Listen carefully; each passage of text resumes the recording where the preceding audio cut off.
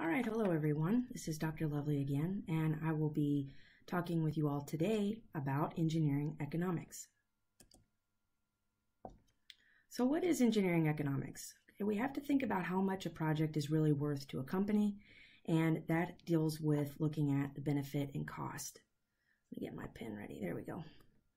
You will take an economics course at some point in your college career, so this is truly just meant to be an overview of what is to come. Once again, similar to probability and statistics. So we're just going to cover some basics. So first of all, we want to understand why economics is important for engineers, learn what the time value of money means, learn the components of a cash flow diagram, examine where costs come from in a project. We're going to define different types of interest and use Excel to calculate payment amounts and effective interest rate. So why is engineering economics important? Why should you care? Well, economic factors always play an important role in engineering design decision making. So if you design a product that is too expensive to manufacture, then it cannot be sold at a price that consumers can afford and still be profitable to your company. Okay, you could think about, is it possible for civil engineers to design a bridge that will never fail? Well, it is, but is it realistic? No, because it would cost way too much money and no one would pay for it. So a good understanding of engineering economics benefits you in managing both engineering projects and in your lifelong financial activities. So I remember back when I was an engineering student, it was kind of a joke that engineering faculty and engineers in general would always have a spreadsheet for any of their financial decisions. And it really is true. So we become very accustomed to creating spreadsheets for financial applications in our lives. So you guys will too. So cash flow diagrams is what we're going to start with. So those are visual aids that show the flow of costs and revenues over a period of time. I think as engineers, we like diagrams, and in economics, this is no different. So they show when the cash flow occurs, the cash flow magnitudes, and whether the cash flow is out of your pocket or into your pocket. So here's an example. This one looks at buying a car. So the cost of the car is $15,500. With tax and fees, comes to $16,880. We put in a down payment of $1,000, and we take out a loan of $15,880. Our interest rate is 8% over 5 years, and our monthly payment is $315.91. So this is an example of our cash flow diagram. So we have a timeline that starts at 0, and then the numbers here represent the months of that we're making payments. So from between 1 month and 60 months, okay, because again, we're looking at 5 years. So 60 months. This amount here, $15,880, that's the loan from the bank, so it's considered money in your pocket, so it's going to be a positive value. Then the amount you pay the bank each month is going to be shown here at the bottom with arrows that point down, and that's because those are payments that you're making. Here's another one. So the cost of purchasing a machine is $50,000. Maintenance and operating cost is $1,000 per year. The income generated by the machine is $15,000 per year. And then the expected salvage value of the machine is $8,000 at the end of year 5. So if we want to draw the cash flow diagram for this investment, our initial cost is $50,000. That's what we're putting in. Okay, so that's going to be a negative.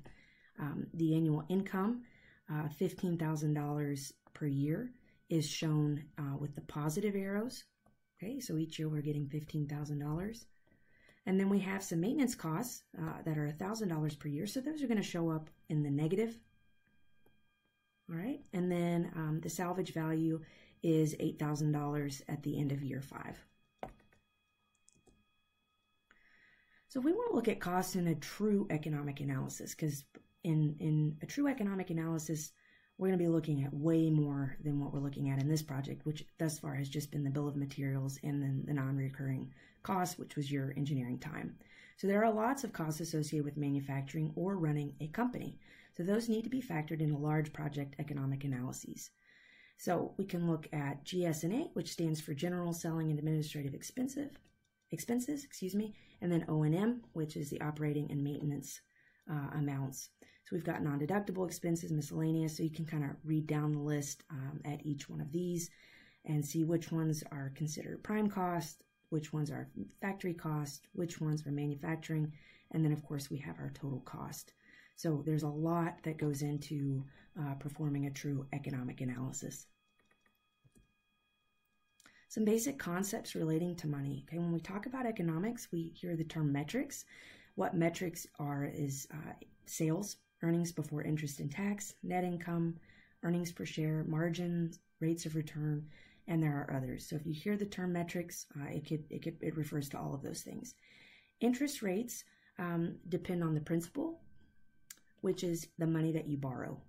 Okay, and then what an interest rate is, it's the percentage of the principal charged by the lender for use of its money. Okay, we're going to talk more about interest rates here in a minute. And then, of course, we've already looked at a bill of materials for our project, and that's where we keep track of all materials used for a project. Simple versus compound interest. Okay, simple interest is the interest that is paid only on the initial borrowed or deposited amount. This is the equation where F is the future amount, P is the principal or amount borrowed, I is the interest rate, and N is the number of years, assuming the interest is paid once a year. Compound interest means you get interest on your interest. Okay, so almost all interest is done this way.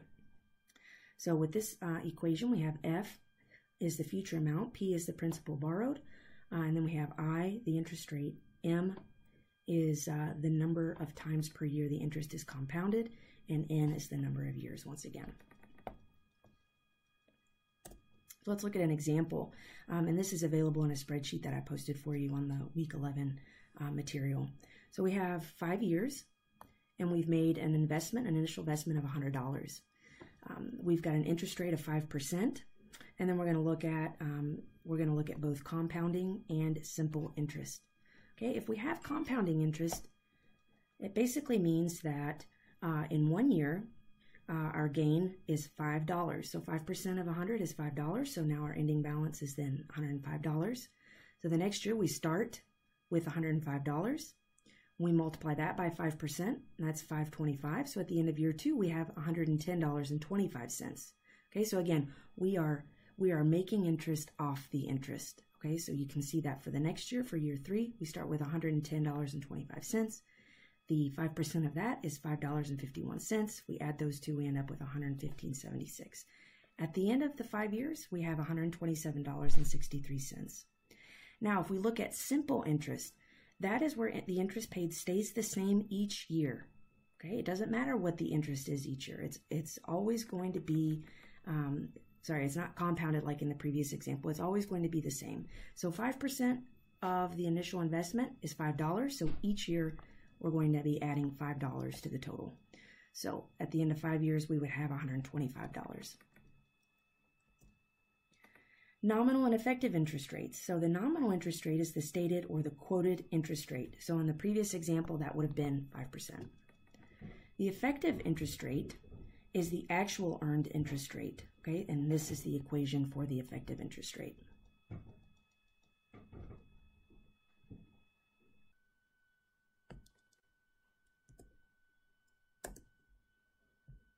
All right, let's see. So the effect of the frequency of interest compounding periods has an effect on the amount of money that you get. So if the compounding period is annual, okay, there would be one compounding period. So for a 6% interest rate, let me erase that.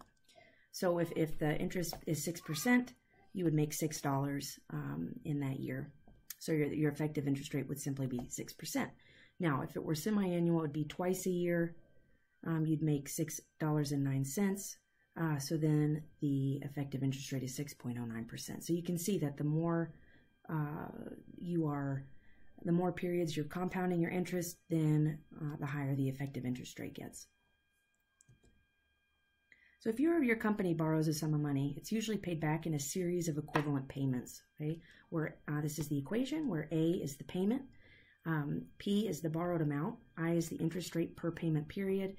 It's going to be the annual rate divided by 12 for months, and N is the number of years. So this is the function that you could use in Excel, and we're going to go through an example here in a few minutes. So Excel has many financial functions that can be used to solve engineering economic problems. It is important that you pay close attention to the terminology used by Excel. So this is a table from your book that gives, again, this is chapter 20 from the Moavini textbook that we used in AGR 101. And then it gives the formulas, the equation numbers, the Excel financial functions, some examples from the book where they are used, and how you can use Excel to solve the example problem. So I encourage you to look at that if you're interested.